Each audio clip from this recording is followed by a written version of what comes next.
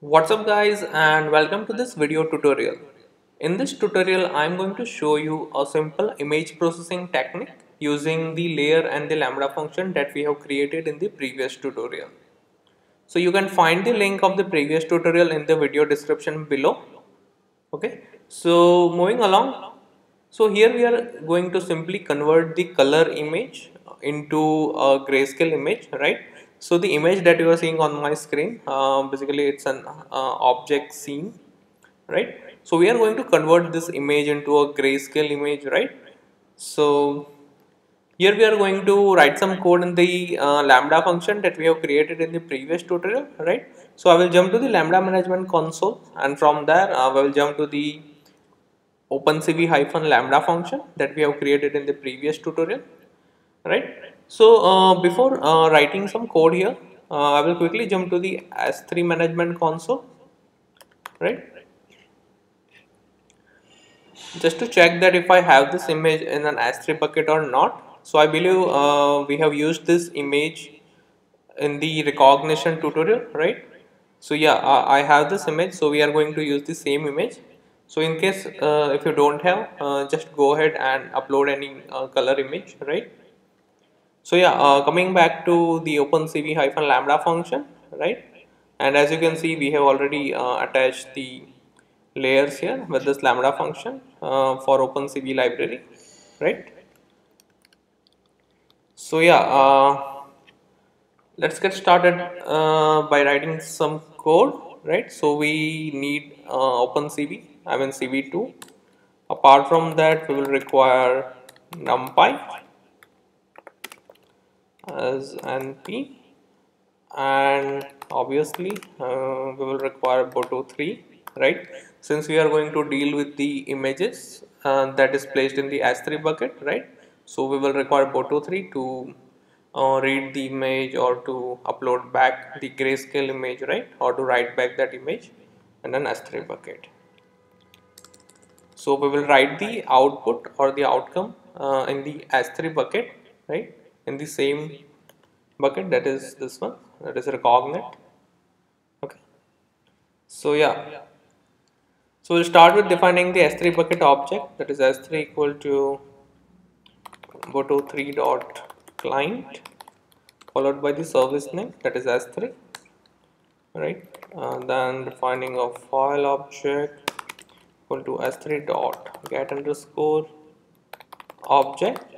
So this thing, so here we are going to read the file from the S3 bucket, right? So these things I have covered in the previous tutorials, right? So previous tutorial, when I say I did a specific tutorial on reading a file from S3 bucket, then writing a file on S3 bucket, right? So you can refer that tutorial. So yeah, get object followed by bucket equal to recognite in my case, and the key, which is the file name, right? That is obj underscore scene.jpg, right? And then we are going to read the file content. That is file object of body dot read. So if you have refer my previous tutorial, then here at line 10, after read we were using the method called decode and followed by the UTF-8, right? So here we are not going to use this. Here we are not going to decode the response, because here, since we are dealing with the image data, right, we need that data in the bytes format, right? So this is one of the way to read file from S3. The another way we can follow is that we can directly download the file in the temp directory and we can use this, right? But in this tutorial we are going to follow this method. We are going to read image in the form of bytes data, right? So yeah, moving along, and it is np underscore array equal to np dot from string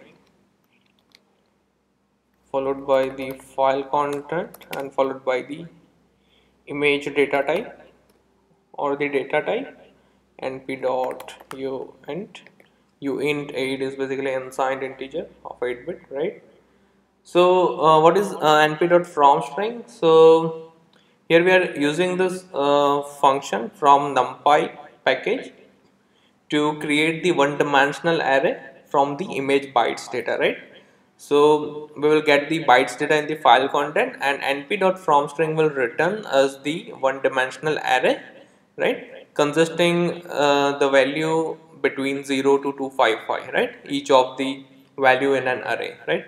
So np.uint8, that is basically a unsigned 8-bit integer, right? And that is basically the range of the pixel, right? So as I said, each and every value will be between 0 to 255, right? So that's the range of the pixel itself. So moving along now, once we have the numpy array, we need to decode that, right? So for decode, we will use image underscore np equal to,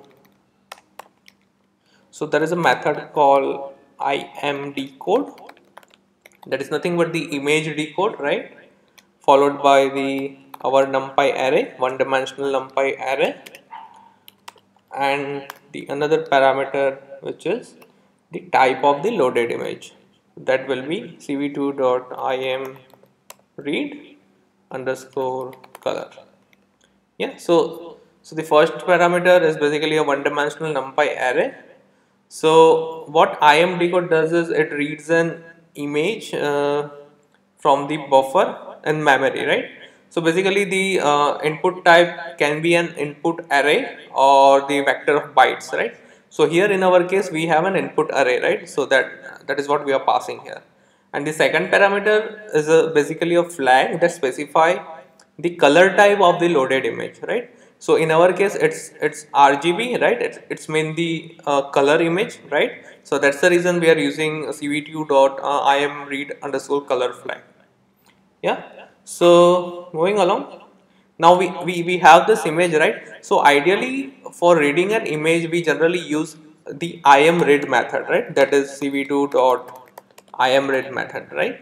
So since here we are dealing with the image bytes data, so that's the reason we are performing extra two steps, right? So in case if we have that image saved in the temp directory, so we might have end up using this imRead method, right? Instead of doing this np.from string and then decoding, right? So yeah, so moving along now, the another step which is, now we are going to convert this RGB or the color image into a grayscale image, right? So we'll say gray equal to cv2 dot, so there is a method to convert the image or the convert the color of the image, right? That is cvt color, right? So the first parameter is of course image underscore np, right? And the second parameter is going to be what we have and what we want it to convert, right? I mean what we want that image to convert to, right? So it's basically cv2 dot color underscore bgr to gray, right? So one thing to note here is by default OpenCV2 or the CV2 package read images in the form of BGR, right? In in the form of or in the sequence of BGR channel, that is blue, green, red, right? But by default all the images are in the form of RGB, right? So since it's an BGR format, that's the reason we are writing here BGR in the form of RGB, right? So OpenCV works reverse than usual, right? In terms of reading then RGB image, right? So here what we want to achieve is we want to convert BGR or the blue, green, red image or the color image to a grayscale image, right? So that's the reason we are passing this flag. Now here we have successfully converted this image into a grayscale image or the color image to a grayscale image. Now we want to save this image, right? So we will use an OpenCV2 method, that is cv2.imWrite. So here in Lambda function, it provides us the temp directory to write anything, right? So we can only write in that temp folder or the temp directory, right? So we will specify the path here, that is /temp. We'll say gray underscore object dot jpg followed by the image parameter or the gray, right, in our case. So this will successfully write the grayscale image in the time directory, right, with the file name is gray underscore object. Now we want to upload this image to an S3 bucket. So in my case, it's the recognite bucket, right? So here the uploading thing or the writing an image to an S3 bucket, we can achieve this in two ways, right? So one way we can follow is we can write the bytes data to an S3 bucket, right? So as we did while reading the image from the S3 bucket, or the another is I'll just show you.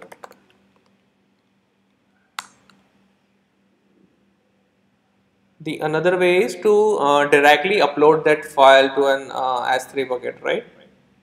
So this repo is basically the code repo. So whatever tutorials I do, I post the or I upload the code here, right?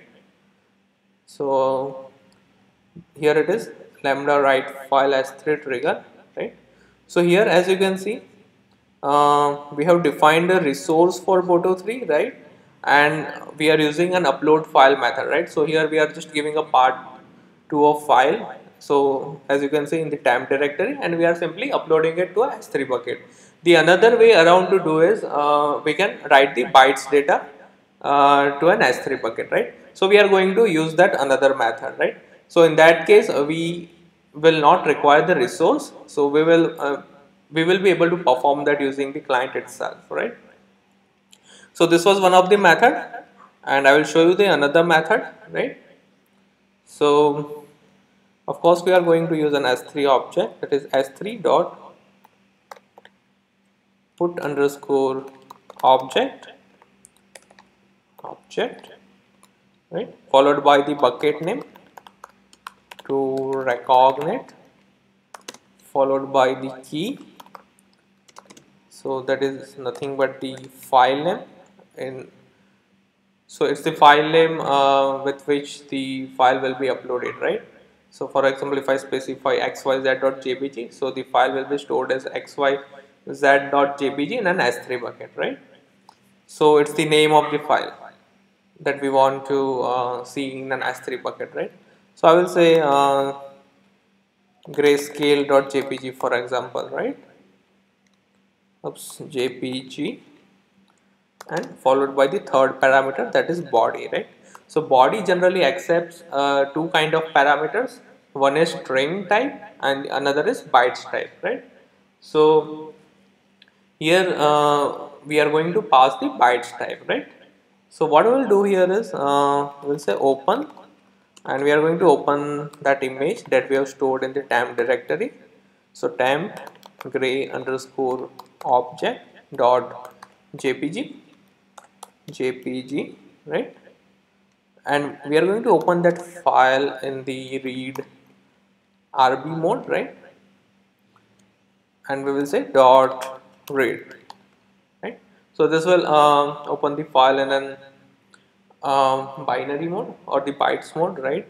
And we are going to stream the bytes data from here, right? So yeah, so we are done here with the code part. So I'm going to quickly save this. So if you remember, then in the previous tutorial, while creating this lambda function, we have created the service role, right? That is this one. So if you remember, then we have only assigned the read permission to an S3 bucket, right? So since we are also writing the data to an S3 bucket, we need to assign the write permission to this IAM role, right? So what we will do is we'll quickly jump to the IAM management console, right, and assign that permission. So we'll jump to roles, And here is our role, right? Lambda layer OpenCV has 3. So here we are going to attach the policy, and we will say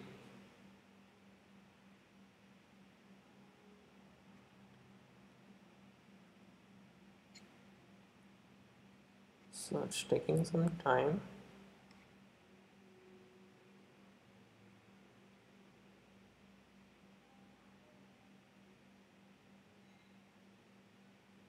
So here we will say S3, and we'll say S3 full access, right?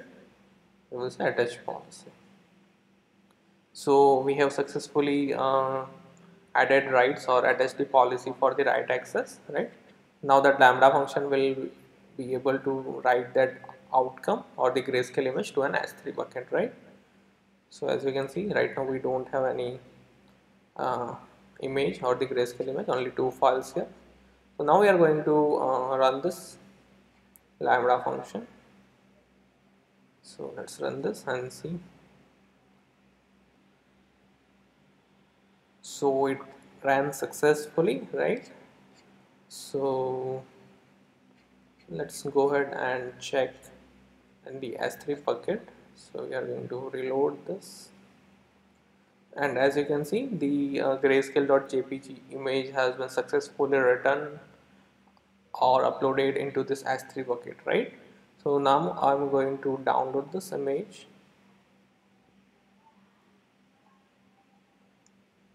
and let's have a look. So as you can see, we have successfully converted the color image to a grayscale image using the image processing technique with the help of OpenCV package, right? And also with the help of Lambda layers and a Lambda function that we have created in the previous tutorial, right? So yeah, well, that's it for now. So as usual, if you want me to do the tutorial on any specific service or use case you have, then please leave them in comment. I will try my best to come up with the tutorial for the same. And if you have any queries or comments, then please leave them below, and don't forget to like and subscribe to my channel, and see you next time. Thanks for watching.